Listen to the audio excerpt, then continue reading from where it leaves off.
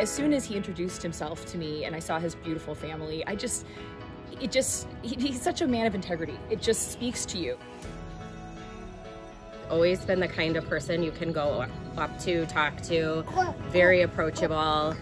Having been in leadership myself has a lot of the same qualities that I value in a leader. I was drawn to him because there was a sense of integrity that Tony had when he speaks. And there's something authentic about how he speaks.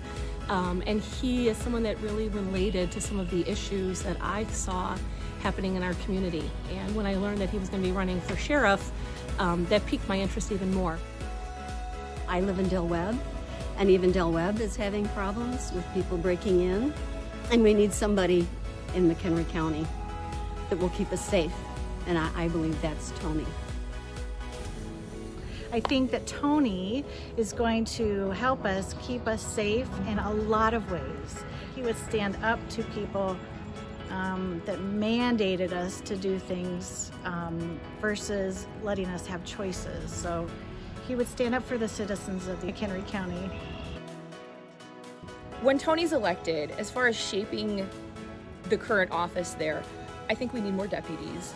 We need a system that is more merit-based, where people who are excelling in their jobs are rising up, to take on more responsibilities.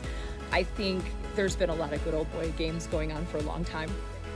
Around here, you have to know someone to get ahead, and that is really unfortunate because I'm just your average Joe or your average Jane, whatever you want to call me, and I want that person who is my elected official to be a genuine person, not looking out for his own needs or the needs of his friends. I want him looking out for me, for my family.